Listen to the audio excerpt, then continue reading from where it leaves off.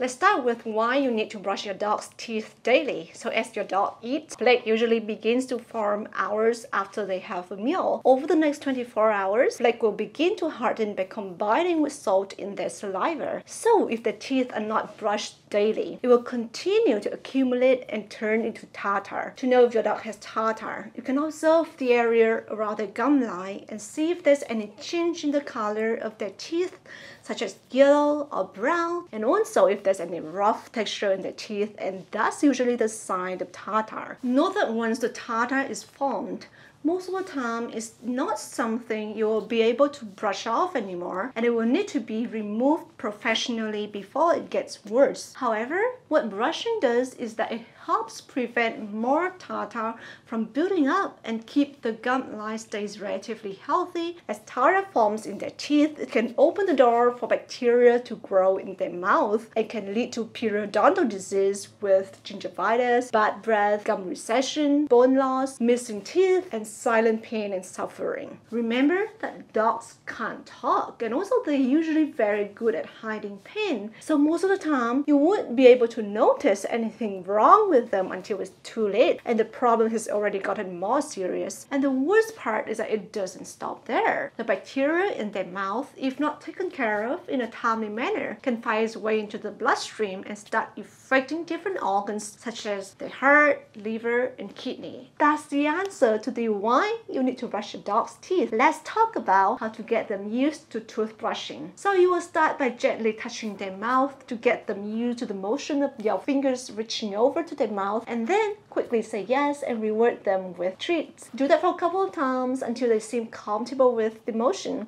and from there try using your hand to lift up the lip and again say yes and reward with treats. This step is to get them used to the handling of you pulling their lip. From there, use your finger to touch their teeth, praise and reward to get them used to their teeth being touched. After that, it's time to introduce a toothbrush. I usually use the small side of this double-sided dog toothbrush to accommodate my dog's small mouth. I'll link all the products I use in this video in the description box. You can start presenting the toothbrush in front of them and praise and treat so that they begin to form a positive association with this new novel thing that they've never seen before. Praise and reward any interaction with the toothbrush. After doing that for a couple of times, it's time to introduce them to the toothpaste. So, a couple of important things to note here. First, you have to use a dog toothpaste. Do not use a human toothpaste as it often contains ingredients that are toxic to your dogs. Second, dog toothpaste often comes in different flavors such as poultry, beef, seafood. Choose a flavor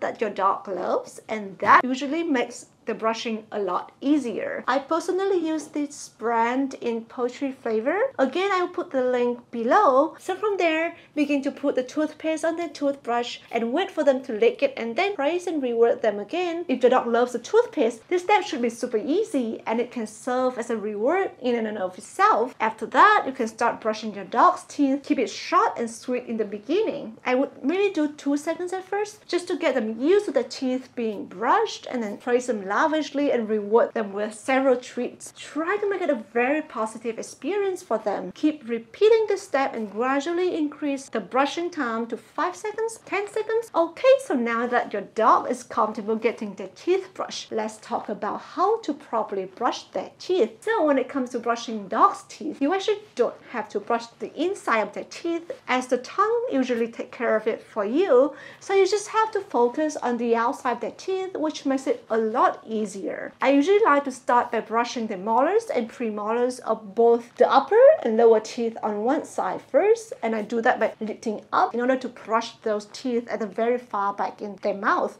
And then I put on more toothpaste and do the same thing with the other side. After I'm done with those teeth, I put on more toothpaste and use 2 of my fingers to lift their lip up, as you can see here, to start brushing their front teeth. This is the most difficult part, as dogs usually dislike getting their incisors and canine teeth brushed. But with practice and consistency, you'll get there. So I hope you find this video helpful, and if you did, please click on the like and subscribe button to help us reach more people and help more dogs. Thank you and bye!